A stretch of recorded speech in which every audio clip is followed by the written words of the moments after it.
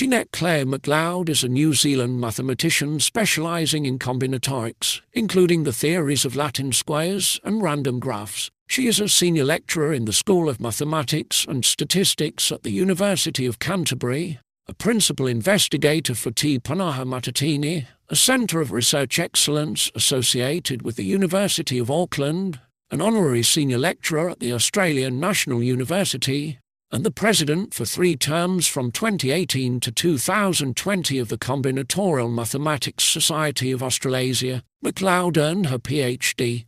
in 2007 from Australian National University. Her dissertation, Methods in Asymptotic Combinatorics, was supervised by Brendan McKay. She is one of the co-founders of Mathscraft New Zealand, a project to popularise mathematics using crafts such as crochet and origami. In 2019, McLeod and fellow Canterbury mathematician Phil Wilson won the Cromwell Medal for Science Communication from the New Zealand Association of Scientists for their work on Mathscraft. McLeod's advocacy for creative practice within science and research saw her profiled in a Nature Careers article in 2021.